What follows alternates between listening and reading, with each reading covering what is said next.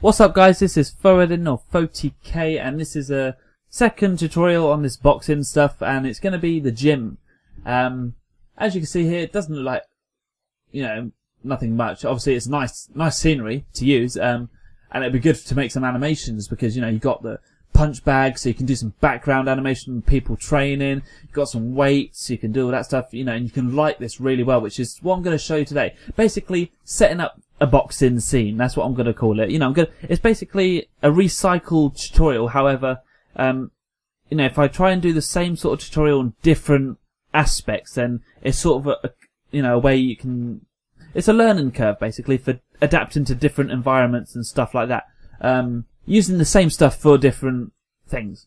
I really need to work on my vocabulary before I do the tutorial. But anyway, no one's said anything so far, so I think I'm getting away with it. So yeah, basically, I'm going to show you how I would set this scene up. Now, it is set up already, with the lights and that, so first of all, I'm going to delete those. However, I will show you how to get something to look a lot like this. Hang on. Let me just create a camera, and really quickly, I'm going to render this out. No lighting, no effects, just pure standard render. Very quick. Boom, done that. Alright, so if I now open this scene up, and I need to come to my USB because I also have the render of my lighting. This is the difference between the two. So, same scene, Cinema 4D.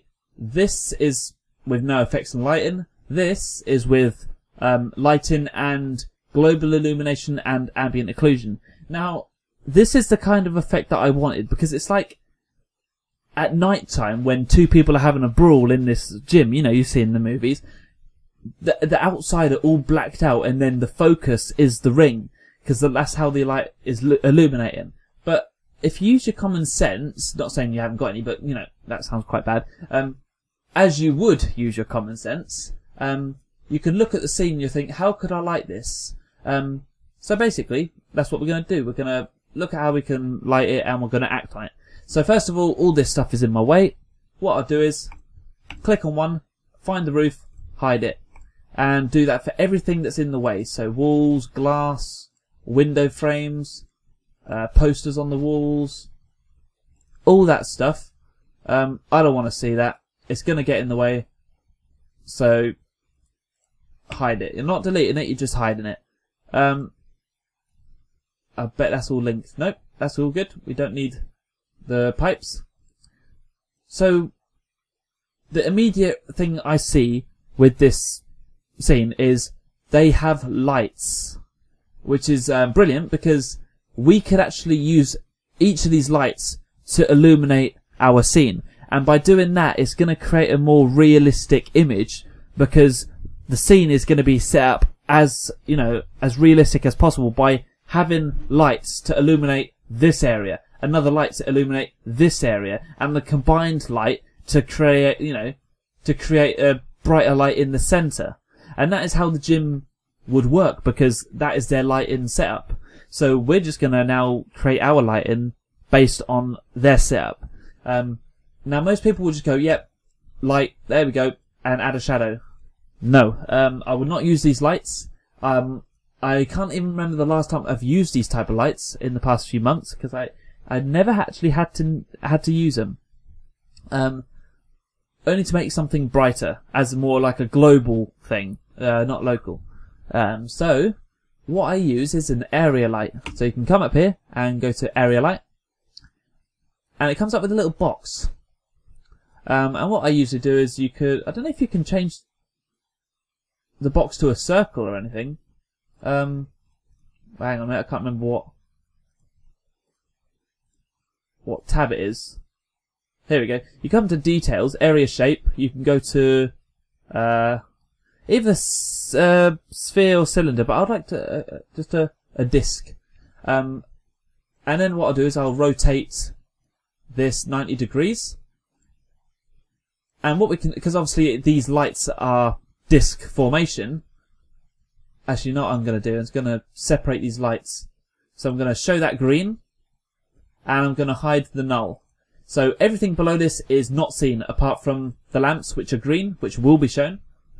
And what I can do now is I can come into top view, zoom out a bit,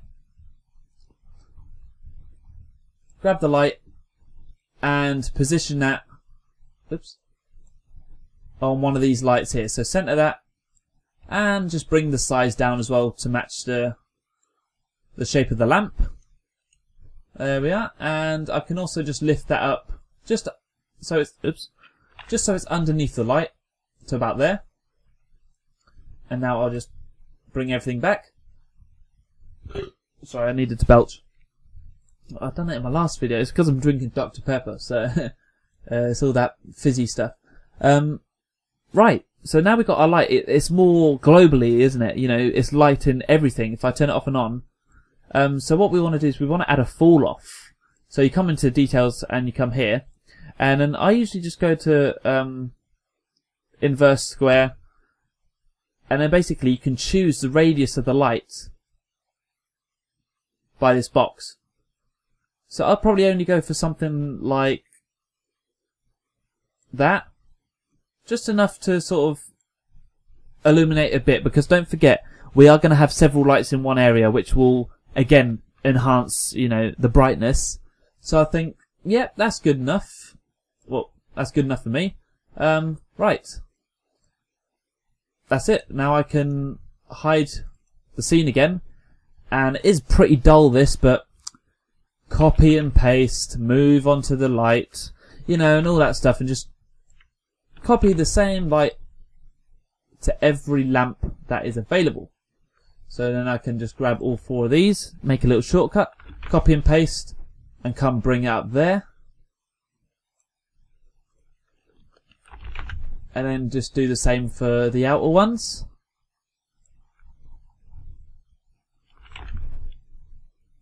And I'll keep just to the left side, because then I can copy and paste all these and then just drag them all to the right. It just saves a bit of time. There we are. So how many is there? Top 4. Copy and paste. And drag those here as well. So that is it, guys, really. We can group all these and we can hide them because we do not need to see them now. Unhide everything.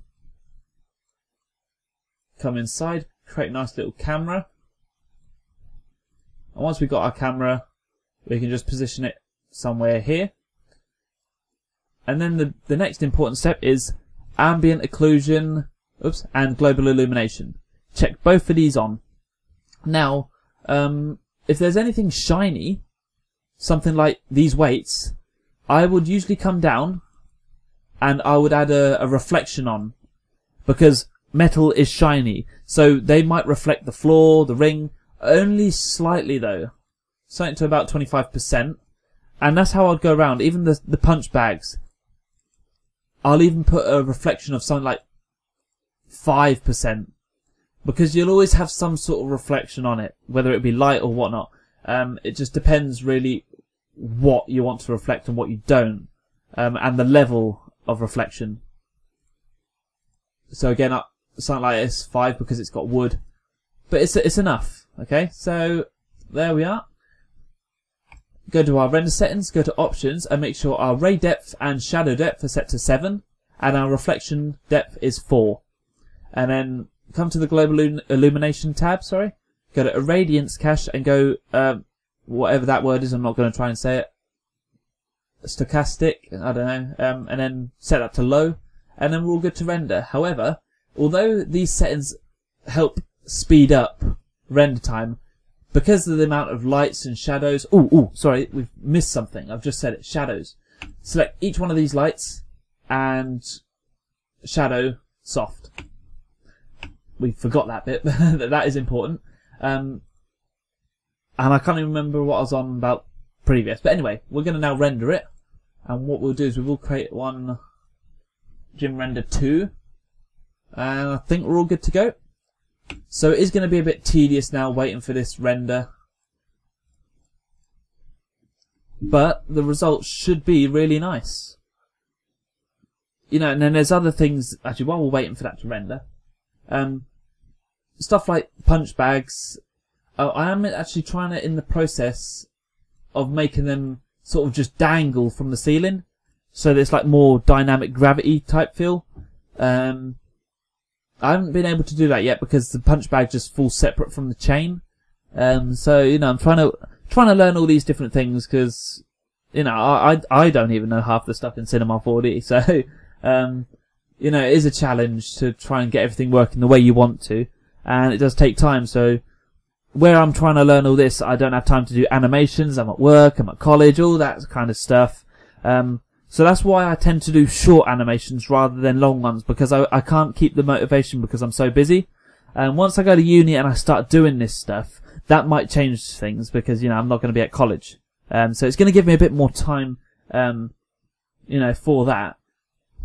So even all these animations that I'm starting, even if I don't finish them, I will render out what I've done, and just show like an unfinished progress. I don't want to do that, but if that's what comes to it, then that's what happens. But is that done yet? Oh, I'm a knob. I bet you, if I unhide the walls, I'm behind the wall. Ugh. Alright. I'm so stupid.